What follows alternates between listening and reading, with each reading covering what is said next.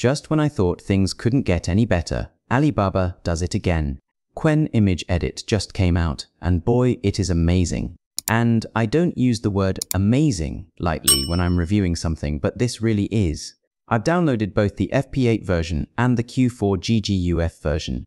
Now, I've included links to both the GGUF model and the FP8 model in my Patreon. Don't worry, it's free. The FP8 version goes into the Models Diffusion Models folder. The GGUF version goes into the Models UNet folder. As for text encoders, you'll want to download both the GGUF and the Safe Tensors version and place them in the Models Text Encoders folder. And don't forget the VAEs. Those need to go into the Models VAE folder. I've also included links to the two Qwen Image Lightning LoRa models. Once you've finished placing everything in the right folders, update ComfyUI. That update step is critical. It's the only way you'll get the Qwen Image Editor text encoder node. After that, restart ComfyUI and drag the workflow into ComfyUI. That's it. Just make sure every model is mapped to the correct folder and you're good to go. So let's start with the first problem I ran into this weekend. I was working with WAN 2.2 and I wanted to change this image, an ogre standing, into an ogre sitting on a wooden chair with a wooden crown tilted to the right. Context kept giving me the same result, but it didn't capture the photorealism of the original image. So now, let's see what Qwen Image Edit can do. Before we get into the results, let me explain the workflow. It's made of 5 groups.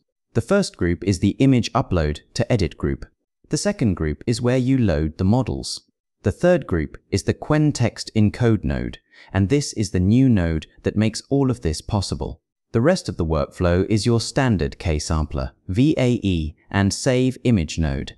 I've added the Sage Attention nodes into the final workflow, but if you don't have Sage Attention installed, just make sure to turn them off. For this test, I'm using the 4-step LoRa.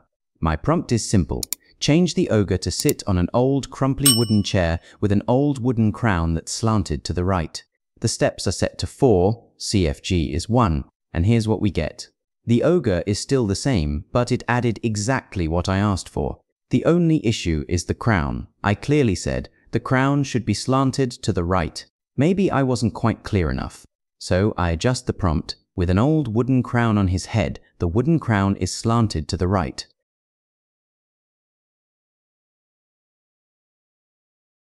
Now, it's still not exactly a wooden crown, but it's close enough for what I need.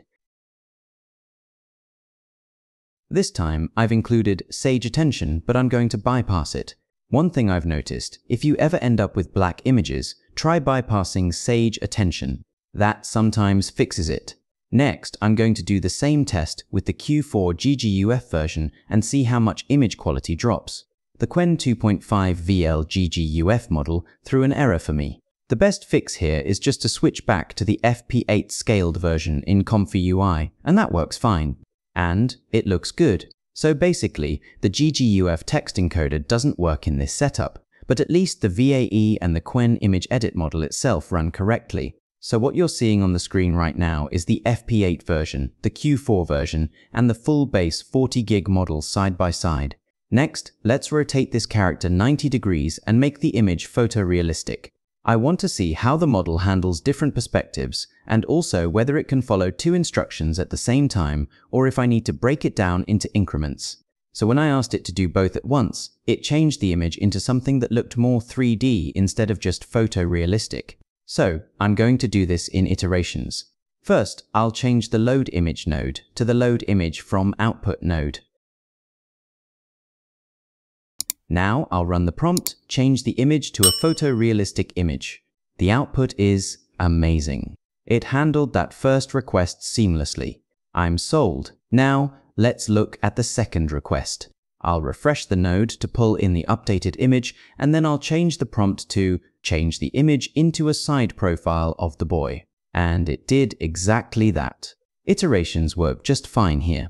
What you're seeing on the screen now are the 3 versions, FP8, GGUF, and BF16. Alright, let's push it further with a style transfer. I'm taking this image and transforming it into a Studio Ghibli piece. And yeah, I know, this is probably the first thing everybody does when they try out a new model. But the results, even on just 4 steps, impressive. Now one last test. How good is it with text? I want to see if it can change the text into the sneaky robot shop. Let's see what happens. Not good. Not good at all. So let me try again.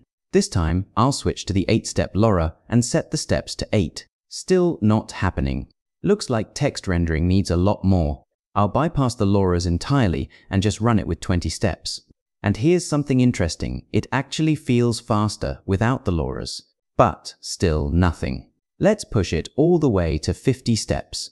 And finally, we're really close.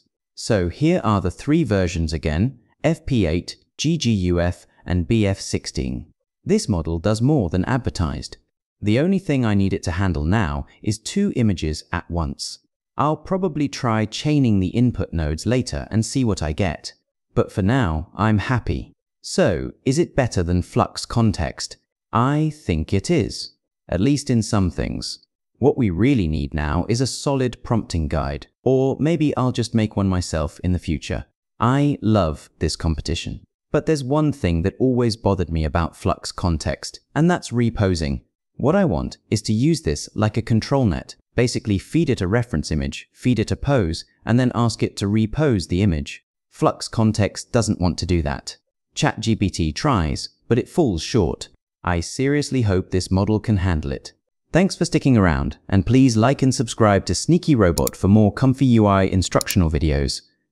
Until next time, bye.